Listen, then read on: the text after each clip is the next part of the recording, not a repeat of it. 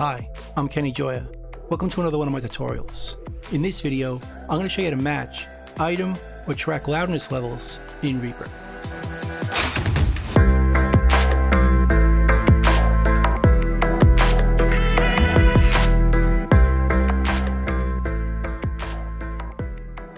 So I have a project in front of me here, and I've already imported a file with multiple pieces of music that I created in another program.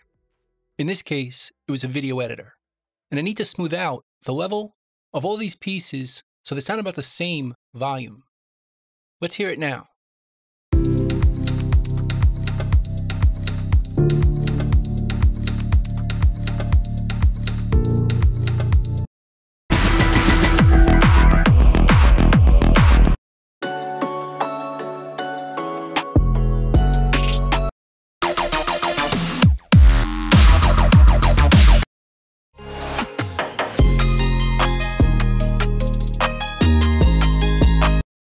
So the first thing we're going to do is cut them up into separate items.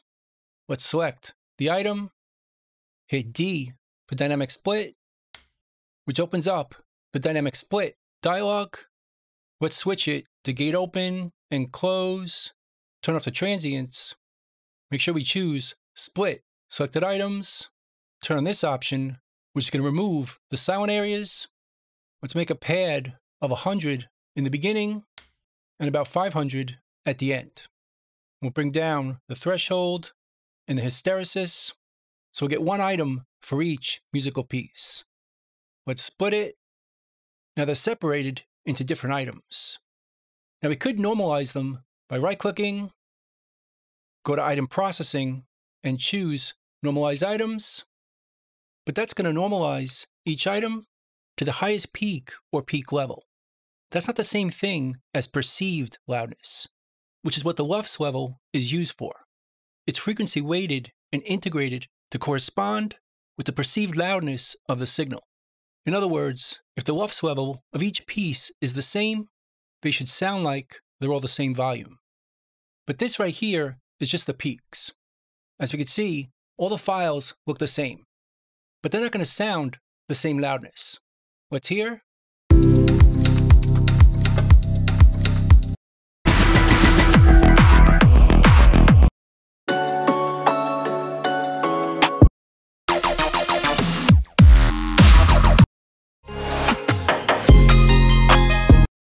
They still sound a bit different. So let's undo that, and instead, let's use a different action. Now this action is part of the SWS extensions, so make sure you install those first, if you haven't already.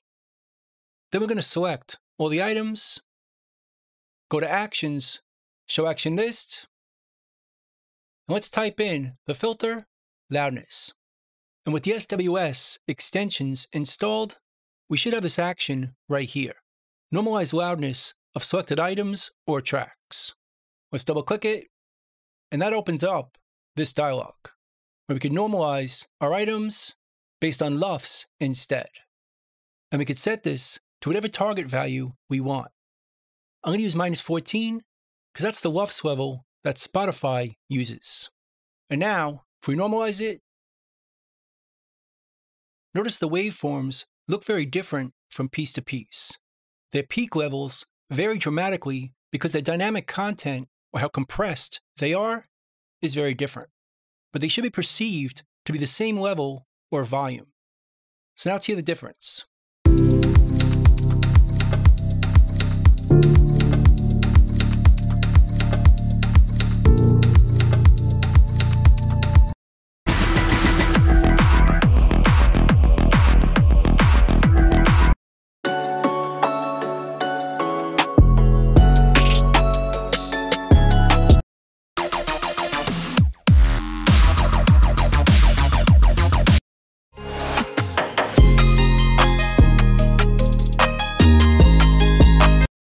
That sounds a lot better. To me, each piece of music sounds about the same level, but we can still tweak it manually on each item individually. And now we can just render this to one big file to import it to my video editor. But let's say we had these pieces on separate tracks, and we wanted to do a similar thing. Balance out their levels to be all the same based on LUFS. But we didn't want to do it with the item volume. We wanted to do it based on tracks. We could do that as well, using the same action. Let's hear it now.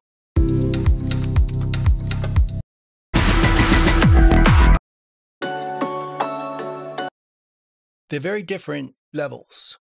And if we check the mixer, the faders are all the same. They're all set to 0. But we can adjust the faders automatically based on their LUFS level, using the same action. Let's select all these tracks, go to the action menu, show action list, and just choose that same action. Normalize loudness of selected items or tracks. Double click it, and this time we'll choose in the dialog tracks. Let's keep it at -14, LUFS, and then normalize it. And notice, it doesn't change the level of our items, it changes the level of our tracks, which we can see in the mixer. Right here, all the faders are adjusted based on the loudness or the perceived loudness of each piece.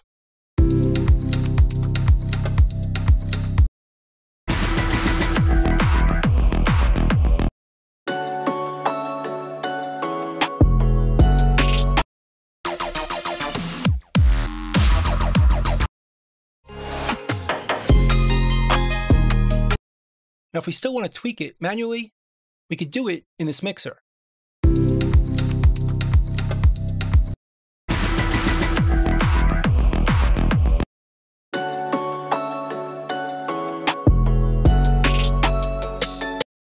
But it should be good enough as is.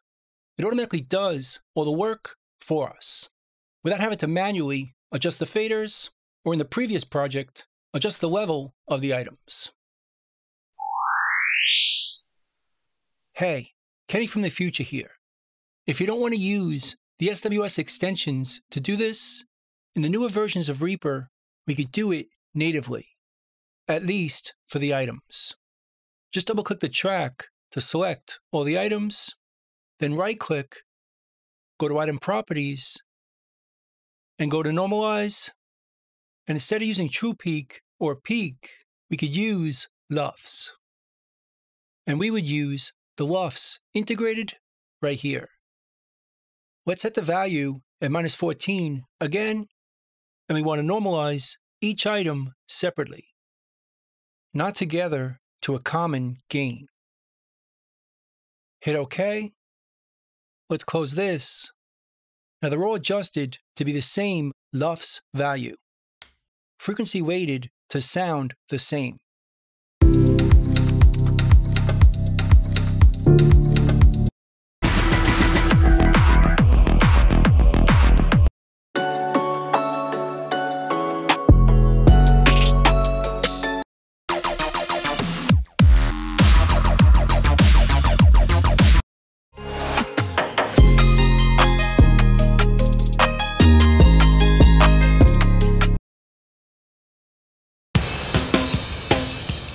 So that's pretty much it.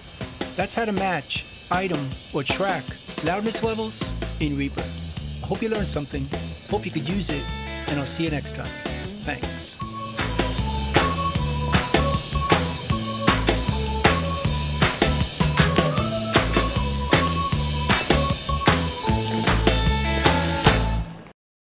The ice is gonna break!